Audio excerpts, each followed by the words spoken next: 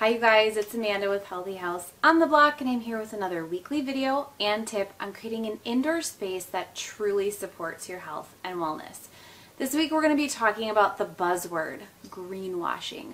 We're going to talk about what it is and what it means for you as a consumer. Greenwashing has become a very popular term. I think a lot of us know kind of what it is, but I'm going to give you the actual definition, and there are actually, believe it or not, a few of them.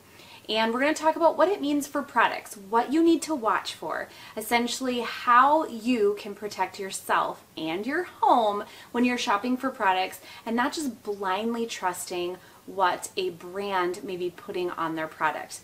Unfortunately for us as consumers, we have to take that burden into our own hands, and we need to be doing research and really making sure that we understand products and the ingredients inside of them, not just the words on the label.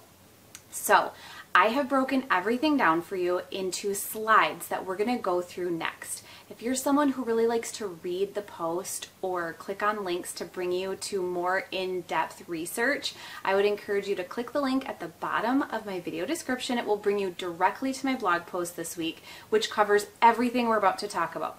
Otherwise, if you are someone who likes to just watch, relax, take in all that information, let's get going.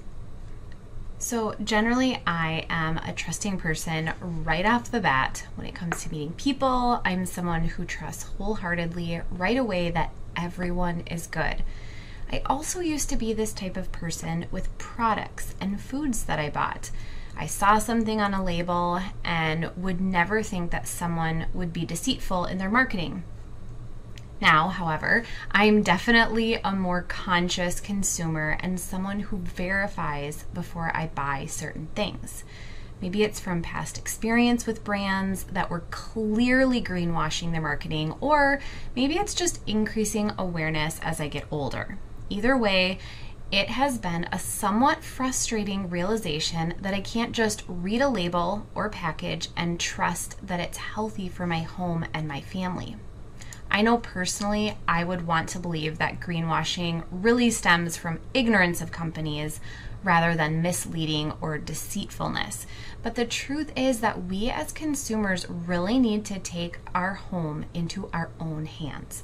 After all, chances are you are your home's biggest advocate. There is no one who is going to care about the health and wellness of your home and family like you. So with that in mind, it's time to take a moment and really look at what we're purchasing for our house. But not in the sense that you think. It's time to take back our right to choose just what we want to be in our homes. And it's time to stop letting brands convince us with their marketing. Here's all you need to know about how to spot a greenwashed brand and product. These tools are going to help you get a healthy home product or material without falling for greenwashing tricks and language. So to start out, let's talk about what is greenwashing anyways. I've read a few definitions of greenwashing over the years, and basically what it boils down to is a company using language in their marketing or products to make it seem like they're environmentally friendly, healthy, or safe to use, when that may not really be the case. I've also come to understand that it can mean that a company spends more of their money and effort on the promotion of their product than on the environmentally friendly practices that they advertise. Either way, it boils down to the fact that some terms and words are completely unregulated in marketing. In fact, most words and phrases are not regulated at all on packages. A brand can truly add almost any phrase or word that they want to their product without getting into too much trouble. It's frustrating, but it's a very real problem we as consumers need to navigate, whether we know it or not. Another little loophole that comes into play is the trade secret rule. Essentially, a company that has filed for a trade secret patent does not have to disclose the ingredients within that product by law. This rule was created to protect special formulas and recipes from being copied, but it can make it very difficult to figure out if a product does in fact contain safe or healthy ingredients. It can even be difficult to find out what, if any, ingredients are in a particular product when this trade secret rule comes into play. The biggest culprit of greenwashing, in my opinion, are cleaning products. And I mean cleaning products of all kinds. Bathroom cleaners, laundry detergents, window cleaners, and everything in between. These products can use words like green or natural, and it does not mean a single thing. Another grouping of products to watch out for are personal care products like soap, shampoo, and lotions, even deodorants. These are another group of products where people are generally looking for a healthier option, and the marketing department for these brands knows it. Be very careful when shopping for these types of products. And finally, products like home improvement and maintenance solutions. Bug sprays, paints, and flooring may advertise low VOC or even non-toxic, but again, those don't mean the product is safe or healthy. It can sometimes mean that there is one component of the material that is non-toxic, but not the entire product, which in my opinion can be very deceptive. So how do you spot a greenwashed product? A product that has 0 certifications or third-party checks on it is a huge red flag. And even then, understanding that not all certifications are equal in nature is just as important. Each third-party certification hones in on a few areas of a product to ensure particular toxins are not being used. But you can also look for buzzwords that have no true credentials or proof to back it up. Some really unregulated words that can get thrown into the marketing package might be natural, non-toxic, earth-friendly, all-natural, eco-friendly, clean, biodegradable, ethical, green, and cruelty-free. A product that offers no ingredient list could also be a red flag. However, sometimes you can easily find an ingredient list on their website. If you can't, and they won't offer you any sort of insight into what they're using to create the product, I'd say that also is a red flag. So how do you find products that are not greenwashed? Find databases for particular product groups that list out low toxin or toxin-free options. I have linked you to a post that I did specifically on this in the blog post this week. You can click the link at the end of the video description and find that. You can use trustworthy databases like EWG, Clearia, and the Think Dirty app. Another way you can find toxin-free products is by finding healthy home experts who can point you to a healthier product.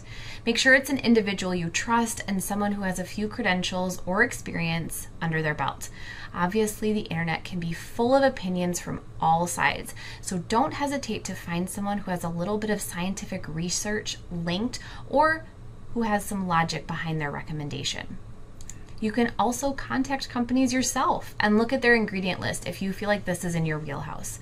A company who publishes their ingredient list is usually a company who wouldn't be embarrassed of a component of their product. Check websites first, and then if you're unable to find an ingredient list, you can always contact the company for more information. So just a few reminders. Ultimately, the choice is yours. So here's what you need to remember. The true choice is yours, and you shouldn't get stressed about it. Stress is a huge part of a toxic lifestyle that we want to avoid. You don't have to get products that are 100% toxin free as long as you're okay with that. Sometimes a low toxin change is just enough to improve your home and lifestyle and unburden your body just a little bit. And maybe you need to be as low toxin as possible to heal your body or to accommodate an ailment you or a loved one has within your home. Either way, you can find what you need. You just have to do the digging and research ahead of time. So these are the very important things to remember as you look at products and materials for your home and life. VOCs aren't a catch-all for every toxin. While VOCs are a huge contributor to poor indoor air quality and body burden, it is not a catch-all for every single toxin out there. Essentially, a VOC is a toxin, but not all toxins are VOCs. So a product that advertises VOC-free is great in that regard, but it can still contain other toxins and chemicals that might be just as harmful to your body and space. It's important to understand this and look at more than just VOCs. You can ask questions and get more information. Never, ever be afraid or embarrassed to ask these questions. What's the worst that can happen? They might not be able to get you the information or share the information with you, which also gives you a good idea about the product or brand. You don't have to be demanding or annoying, but you can contact a brand or company regarding a product. They usually have people on their team who are there for just that reason. And besides, it's your home and you get to be the one who controls what comes inside. Without the knowledge of what is inside a product, you're opening yourself up to some big potential toxins. Make sure claims are for a product as a whole and not just a component.